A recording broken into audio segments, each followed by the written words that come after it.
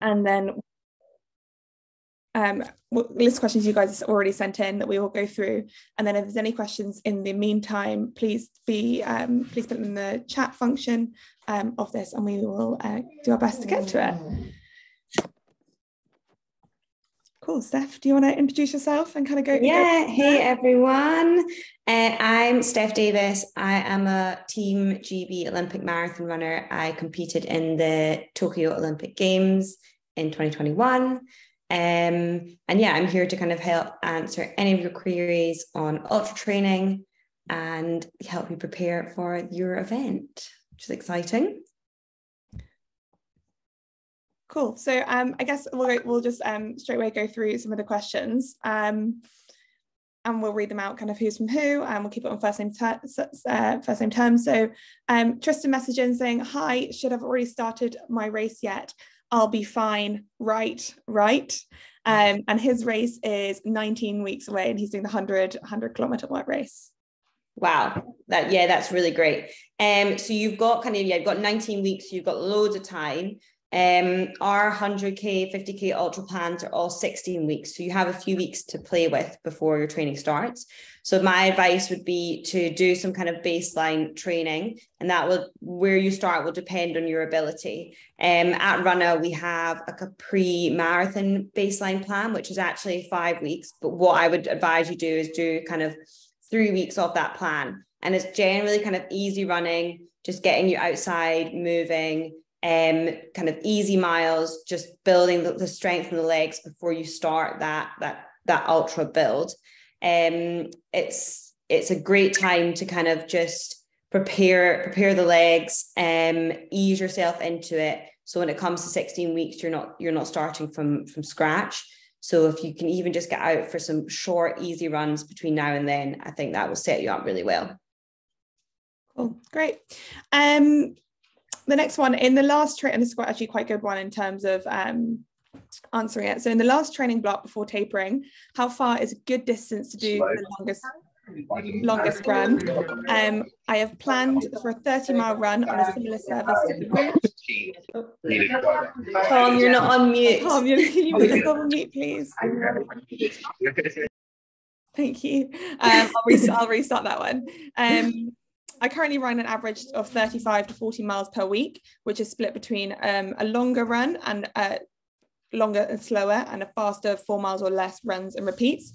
Should I cut back on my weekly mileage to follow the plan? Or if not, how can I adapt it to suit my current volume of training? Yeah, that's a great question. I think it just highlights as well, like how individual training is. And you've got to make sure that you're doing a weekly mileage that is suitable for you to prevent you getting injured or reduce your chances of getting injured.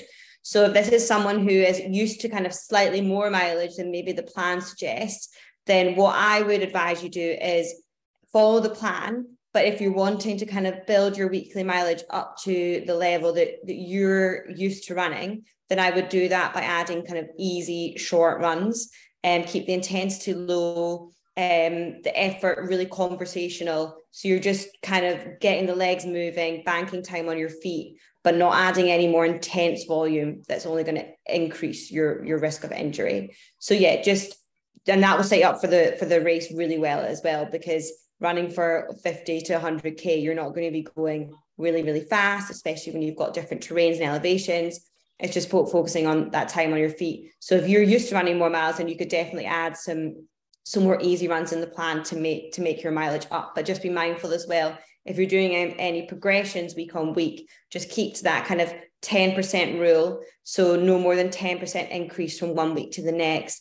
And every 4 to 5 weeks, I would suggest doing a deload week as well, where you just drop that mileage down by kind of 2/3 or even half to really let your body absorb the training and recover from all the hard work before you go again. And that's also really important for your bone loading. Our bones kind of go in kind of 4 weekly cycles. So we're able to give them a bit of a break from all the impact, then we're more likely again to stay injury free. Thanks. That's a good one. I don't live in a hilly place. How can I replicate the hill sessions that are on the plan? Oh, good question. So my advice, you mean you could get on the treadmill and set the the incline on the treadmill, vary that to get used to it too. I would suggest if you can, jump on the train or get in your car and drive out somewhere that is a bit hillier, maybe even just kind of once every couple of weeks over that long run to really expose yourself to the conditions that you're going to have on race day, because the more you do practice that, I think not only physically will you get the benefit, but mentally as well, you'll kind of know what to expect. So just where you can, if you were able to travel out somewhere that is a bit more hillier, then I would advise that. Perfect. Sarah said, how can I vary the training plans to suit my lifestyle? Certain days I can't achieve the distance or the session that it states. So how to kind of adapt your training around your lifestyle? Yeah, another great question. And it's really important that you do adapt the training to suit your lifestyle. Like everyone's going to have different schedules, different commitments. So on days where you're thinking, I've got, I don't know, let's do an example of a 15K run, and you're like, there's no way I can get out for 15K today. Even if you can get out the door for 4 or 5K, that is something. So just do what you can and what fits in well with your schedule, and don't stress if that means you're doing a lot less than maybe what's on the plan. Just doing what you can for your ability, your schedule is going to set you up really well for race day. And you can also adapt it so that maybe one day you're doing a bit less, but another day you might be able to tag on a few extra kilometers. It's going to come in kind of, you're going to have peaks and troughs. It's going to, some weeks you'll be able to follow the plan to absolute T, and there's going to be other days or other weeks where you're going to struggle to do that, whether it's through life commitments or you're just feeling tired. So it's listening to your body, listening to your schedule, and finding that balance, because if you overdo it, then that's also another thing that's going to add stress, and stress is more likely to increase your chance of injury. You're on mute, Katie. You think after 3 years I'd learn. We've got some questions coming in as well, which is great. So we'll just do a couple more from the previous questions and make sure that those are all answered, and then we'll head over to the chat function as well. So the next question is from Nick. I have recently had gait analysis done on a treadmill to ensure I have correct fitting trainers, and bought some recommended trail shoes that can be used on the road. Good. Most of my training to date has been on the road, and I'm now getting pain in my IT band. It's difficult to know if the pain is associated with the new shoes or because I have an increase in the distances I'm running. I'm currently running 23-kilometer long runs once a week with shorter runs during the week. Do you advise for having a pair of trainers for road running and a separate pair of trainers for trail running? I probably would advise, if that's a feasible option for you, is to having a couple of pairs of trainers. Different trainers are going to load your feet in different ways. So you'll be, again, then loading different muscles and tissues and structures in the body. With ITB, it will all come down to kind of strength and flexibility around the hips and the glutes. So you need to make sure that you're strengthening those hip flexors, which are the hips kind of at the muscles at the front of your hips, as well as your glutes and the side of your hips. And you could do things like using resistance bands, doing like clamshells, hip hitches off a step, also making sure that area is not too tight. So making sure you're foam rolling down your quads and your ITB and right into the hips as well.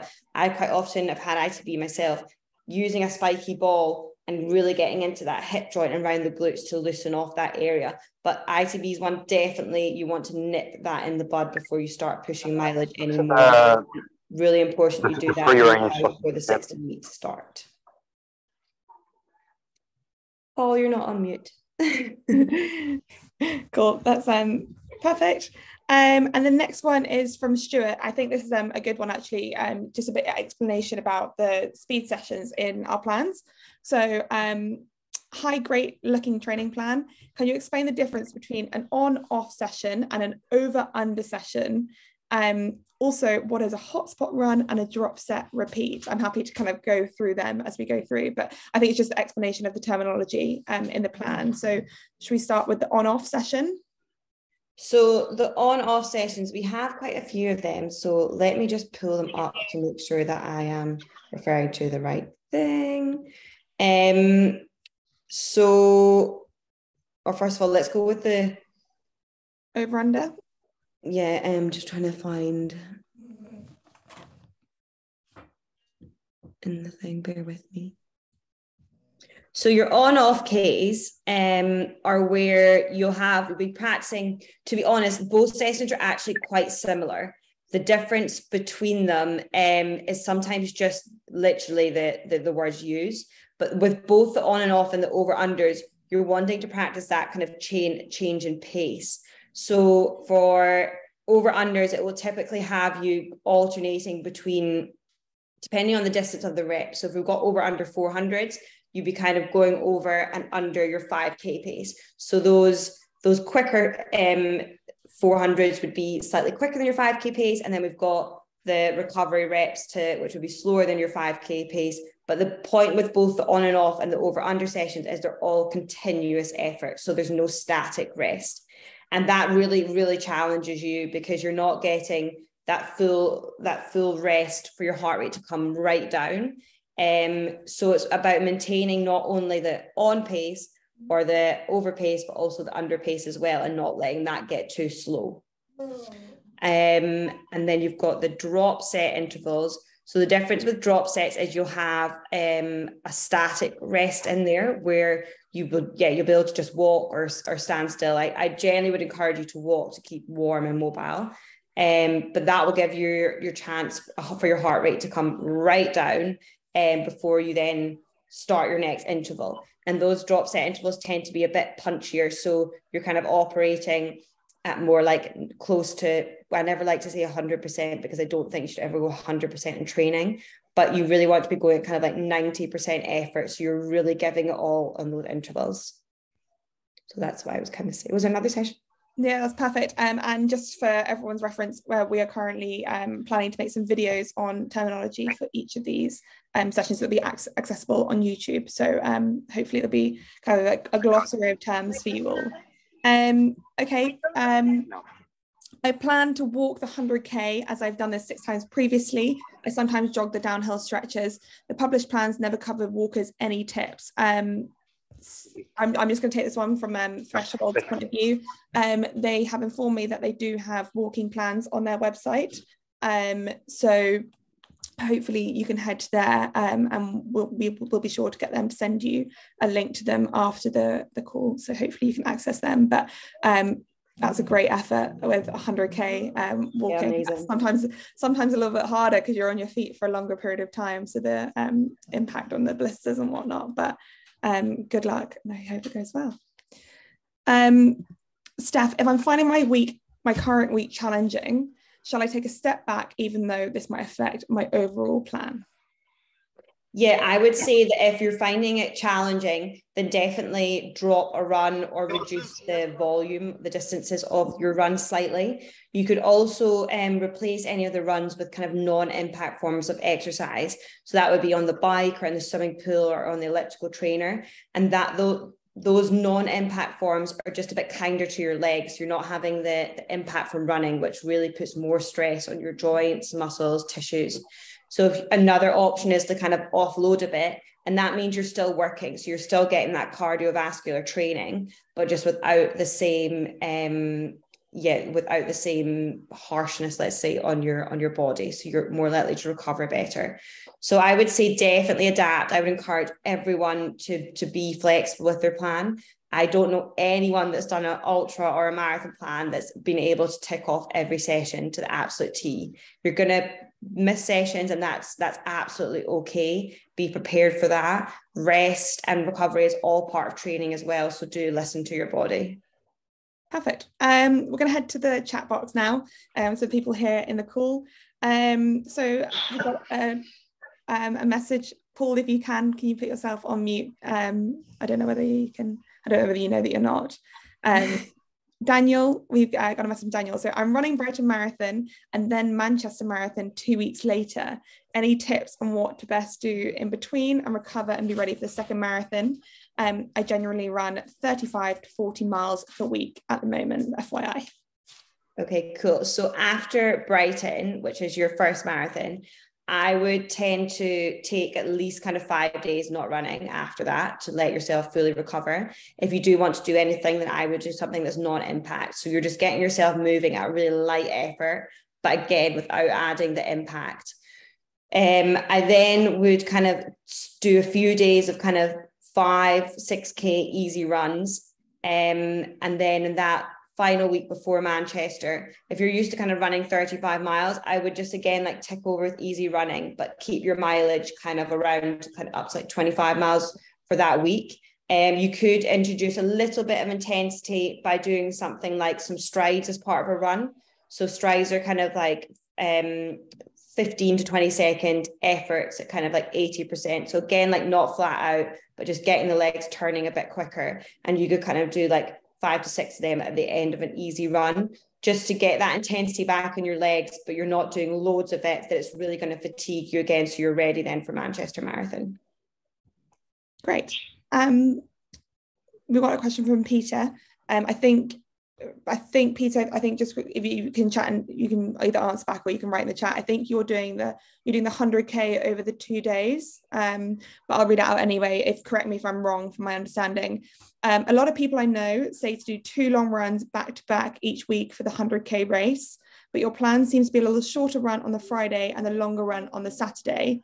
I'm wanting to do your plan, but wondering about the back-to-back thing. Why don't you do 2 long runs back-to-back? Can you explain the logic to me to put my mind at rest? I'm currently doing a couple of marathons a year, but never have gone beyond the 50K so far. So getting ready for my longest distance. Or when he's doing the 100K straight through. He's just confirmed. Thanks, Peter. Wow, that's a big effort. We'll be there on the day anyway. So we're coming to both events, so we'll be there cheering you on. But yes, Seth, can you? Yeah, that's amazing, Peter. So it would be interesting to know as well what ability you're running at, because again, like whether you do back-to-back long runs will depend on how experienced you are. I mean, the fact you do a couple of marathons a year and you've already gone up to 50K, I'm suggesting to me that you're quite experienced. You could, if that's something you want to try and test, is doing the back-to-back long runs, then that is something that I'm sure that we could also cater for. But I wouldn't encourage it if it's something that's completely new to you. I think also spreading out your mileage throughout the week, you still get the same training benefit, but you're just going to reduce that chance of injury or fatigue by just having that recovery in between. And if you are going to want to do like 2 long runs back to back, definitely keep the effort of those on the easier side. Again, just because the faster you run, the more stress you're putting on your body. So you just want to manage that intensity. And I think for ultras generally, it is about focusing on getting as much time on your feet as you can. So it's good to have some speed in there and some intervals in there for the variety. But if you're ever unsure, then just getting out there and banking time on your feet should be the main goal. But I think some of our plans do maybe have the back-to-back long runs. It'll just depend on what ability you've selected. And Peter, just on that as well, if you do download the app, everyone gets a kind of free trial with using the code threshold, and we can then if you contact us via the support tab and just say, actually this week I want to try it, that's something that we can adapt your plan or kind of make a suggestion during that week of how you were to do it. But yeah, like Steph said, start slowly. But okay, we have a question, but it's been answered, but we're gonna it's been answered by someone else in the chat, which is great. So someone's running the Race to the Stones 100K and thinking about doing the Race to the Kings 50K as a training event, and I think it's about 4 or 5 weeks prior. Am I risking injury, or would this help me get used to the distance and terrain? From my point of view, I think from the Threshold guys, a lot of people do this. A lot of people use that kind of Race to the King as a training run for Race to the Stones, but I'll let Steph kind of talk you through the training part and the injury risk. Yeah, I would definitely think that it would be a good idea especially if you're doing the 100K, or to do a 50K race as part of your training would be great.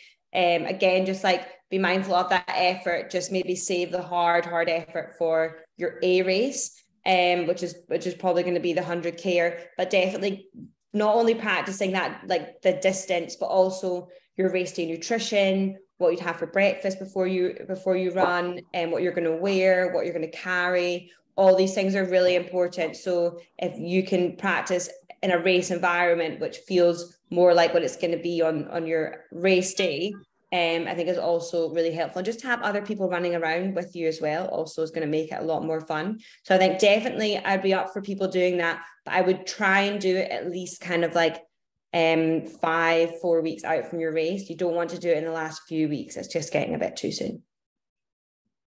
Perfect. Sorry, I've got some dogs behind me, so if they start whinging, that is their lunchtime. So how do you work out race pace versus easy run training pace? How much slower would I need to go? Marathon race pace, for example, is around 430 kilometer pace. Slow training runs are about 530 to 545, and I'm doing the 100 kilometer one day running. So yeah, just how to work out race pace versus easy run training pace.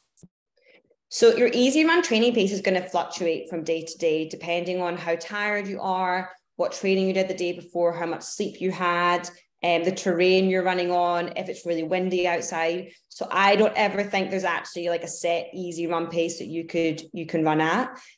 For me, like my easy run pace will fluctuate by kind of 20, 30 seconds a kilometer sometimes. So you just have to listen to your body and use metrics such as like, can you hold a conversation when you're running? Are you a little bit out of breath, but definitely can, you're not finding your breathing rate and your heart rate is through the roof. It's very controlled, it's very comfortable. So with your easy runs, the slower you can go, the better. Like there's no set upper limit you have to hit for that. So I would listen to your body for then. And for ultra race pace as well, like that's also going to massively vary throughout the race. If you're going uphill, you're obviously going to be running a lot slower. If the terrain's a lot more rocky, again, that's going to be slower. If you're coming downhill, it's going to be quicker. So it's about kind of gauging that effort. And that's where doing a race like beforehand might be a good plan, where you can kind of play around with how that effort will feel. You can also use things, which is going to go into a whole other conversation, like heart rate. So I actually do a lot of my easy runs to heart rate. And that just helps me kind of switch off from pace and know that I'm running in the right zone. And again, you could do that for race day as well. If you know there's what your heart rate zones are and what you can sustain for a very long effort, then you can run to that. Perfect. And Runna will be working on bringing out some heart rate based plans coming up soon. Don't want to tell you all the secrets, but that is on our kind of pipeline. We've just got a comment from Helen here, just sharing her experience. So she ran this 8 years ago. She did a half marathon every Sunday with 4 short runs and intervals and hills in the week, and then strength training. She unfortunately got shin splints on the second day and the second year she ran it, but she was injured. Her knee was injured. My biggest advice would be lots of strength training to avoid injury. I think, Steph, you'd definitely echo that. Yeah, I would definitely echo that. I think if you are someone that's had like a recurring injury, especially, then it's always worth dropping a run if you have to, due to time constraints, to fit in kind of 2 strength sessions a week. And just also being able to do things like at home as well is a lot more convenient. Like we have on the Runna app a strength section where you can type in like what equipment you have. And if you can do 1 strength session at home, it's going to be a lot more convenient for you. You're more likely to fit it in. But really focusing on, keeping strong is going to really help with injury prevention. So a massive fan of strength training. Perfect. And we've got one more question. We've got 5 more minutes. So if anyone's got any burning questions, this is your chance to put them in the chat box. Nick, I'm doing Run to the Kings 100K straight through. What would be more important to build up, the distance of the long run or simply the overall weekly mileage? I think if you're new to running, I would focus on the weekly mileage, because doing those long runs could be more of an injury risk. And if you just throw yourself in with like a half marathon, say, then it's gonna be really demanding on your body. So initially anyway, I would kind of split the plan up into kind of half, and I would focus on or even for the first 10 weeks, just focus on that weekly mileage and building that up slowly. And then for kind of 4 weeks out before the race, 5 weeks out before the race, you could throw in a few longer runs to just build up that confidence. But getting the mileage in and spreading it out through the week is what I would go for. Perfect. I think that's it. I will give it a couple more minutes in case anyone's got any final questions. But thank you everyone for joining, and for those who haven't joined, I hope you find this beneficial and we've answered some of your questions. We are always available pretty much 24/7 on the Runna support app. So if you download Runna or just message us in the support tab of the app, and you can access that whether you're a paying customer or you're not. You can ask us any questions, you can adapt your training, and Steph will actually answer them herself. So we have kind of coaches on hand the whole time, so we can provide that. But yeah, a massive thank you to Steph. If you've liked this, we are more than happy to kind of put this on more in future with different questions and different events and different bits and bobs.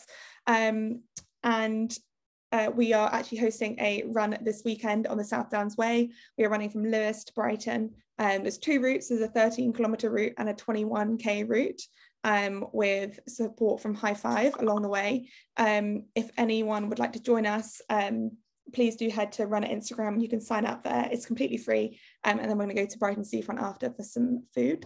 And yeah, just thanks very much, everyone. And you can use the code Threshold to get your 2 weeks for free at Runna. Great. Good luck, everyone. Looking forward to hearing how everyone gets on. And yeah, shout if any questions. Bye-bye, everyone. Bye.